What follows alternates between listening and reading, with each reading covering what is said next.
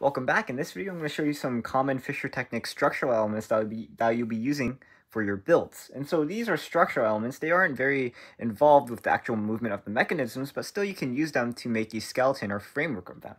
First, let's start with the quintessential building block, which is the 2x1.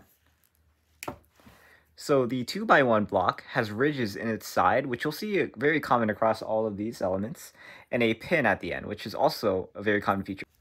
And these ridges act as the receptors or grooves to accept these pins, which fit very smoothly and very tightly. There's also a ridge at the back for lining up multiple 2x1s. And so this element, alongside its baby brother, the 1x1, is the quintessential element that you'll be using to build most of your structures. So just this 2x1 has many variations. I'm sure there's many color variations. I have right now a red version and a gray version. And apparently there is a yellow version, but I could not find one.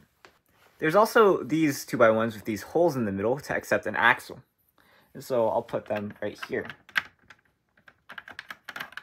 So let me bring back the 1x1 and show you its partner, the 1x1 with 2 pins on the end. I am not sure if these pins are removable, but I think they might be. But in any case, this has 2 pins on the end instead of a pin and a ridge on the back.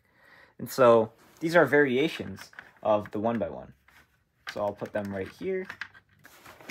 And a variation of the 1x1 is these 1x1s with axle holes.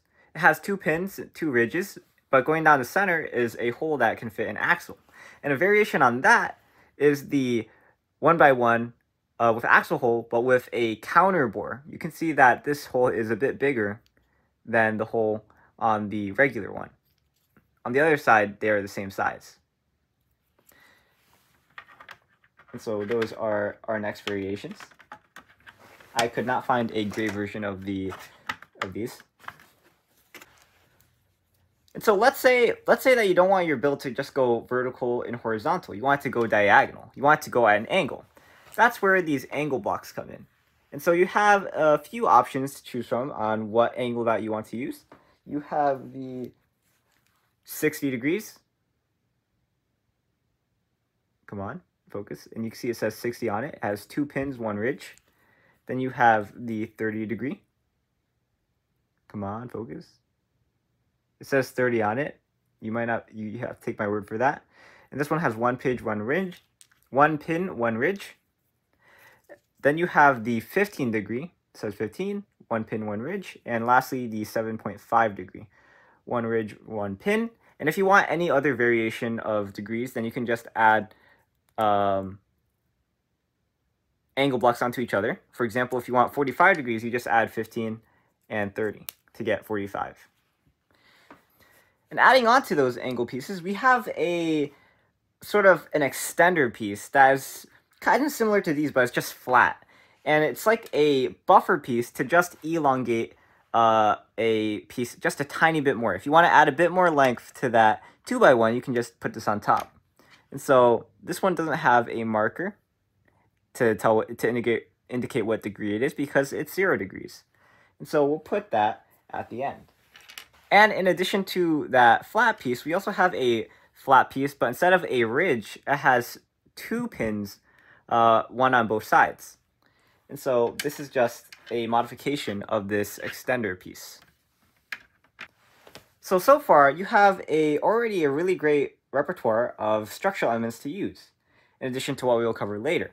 You have these, which are the basic skeleton, these which hold axles, and these which help you make the structure more diagonal. So to complement that all pin piece, there's an all ridge piece.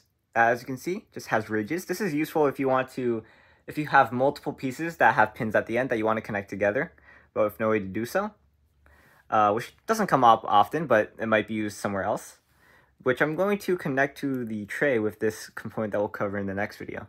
Boop. Something that I also want to mention is that the axles can fit through each ridge.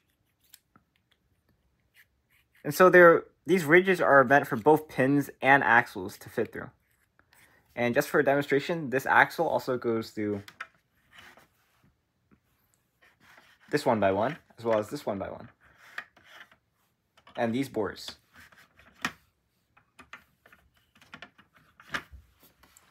And even this one right here. Next up is this corner piece, which has 1 pin and 2 ridges, which I never used when I was in 7th grade, but it could come in handy later. Maybe if you want like a seamless connection over a corner, you just put this on the inside. So it goes here. There's also this edge piece, which has 1 ridge, one pin, and this can be used as a way to support like a shelf, for example, or it could be used simply as something to tie something down as a support or reinforcements, but this is a pretty basic 90-degree piece.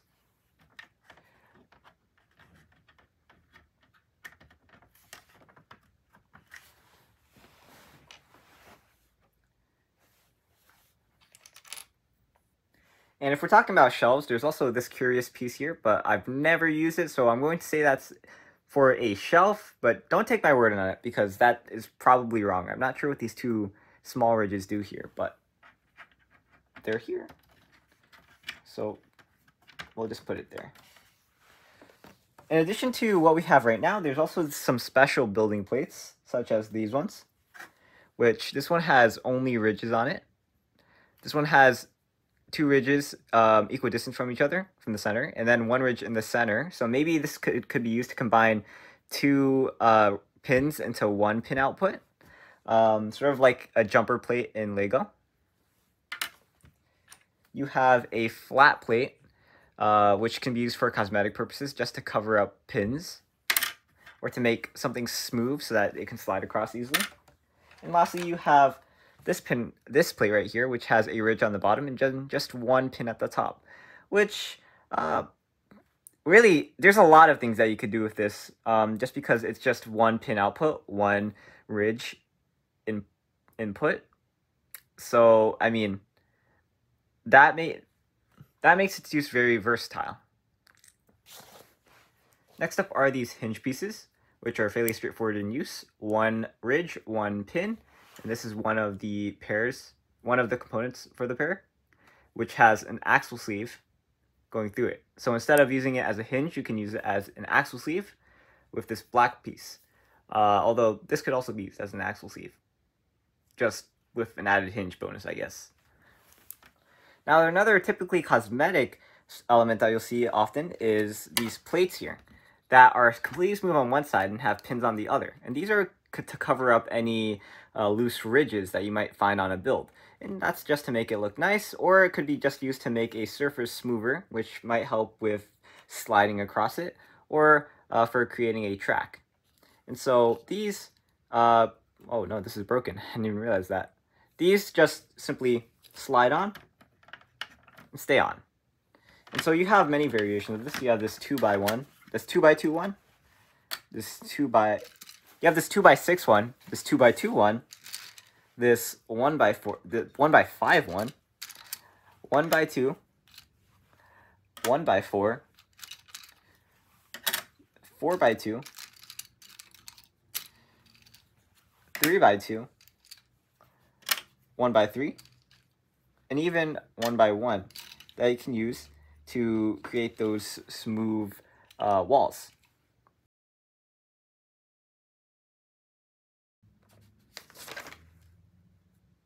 But these are the mounting plates. Apparently that's what they're called.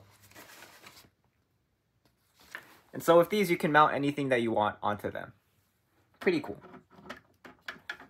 I also want to point out this very similar 1x1 that attaches not using a pin, but instead a, I guess, inverse ridge. These 2 projections sticking out will slide down a ridge in order to fix onto it. So, I want to introduce you to these walls right here, which just slide in between 2 ridges, and I guess act as structural support, or just as something to make the build look nicer.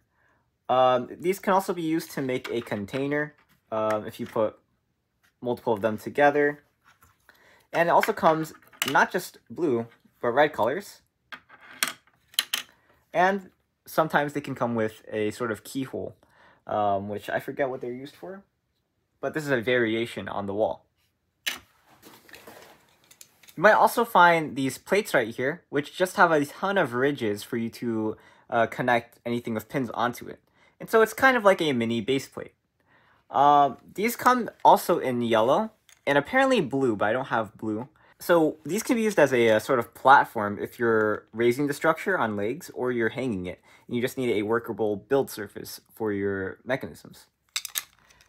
In addition to these, you also have a essentially mini base plate that has ridges instead of these holes, and even has these holes in the middle, which these do not. And so you can also use this as a platform to build on if you're raising the structure or you're hanging it. I forgot to mention the hinges also come in a gray color scheme. So FischerTechnik also has their own beams to be used as support structures, which can come like this, this. This is a shorter version, a 1x1 version, and a 2x2 version. And there's also flat versions as well, and curved versions. Those beams can also come in black. They may come in other colors, but right now we don't have those available to us. Something you'll notice about these beams is that they have weird connections on the side here. That's because they actually fix to other similar elements with similar holes using a different type of connection. They use rivets, which insert through the hole the thin way and then turn around to secure it. And so they can secure to other things like these struts right here, which come in multiple lengths and also in multiple different colors.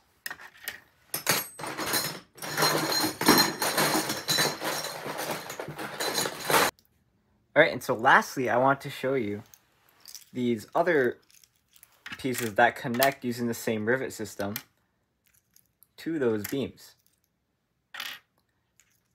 Nope, this one doesn't count.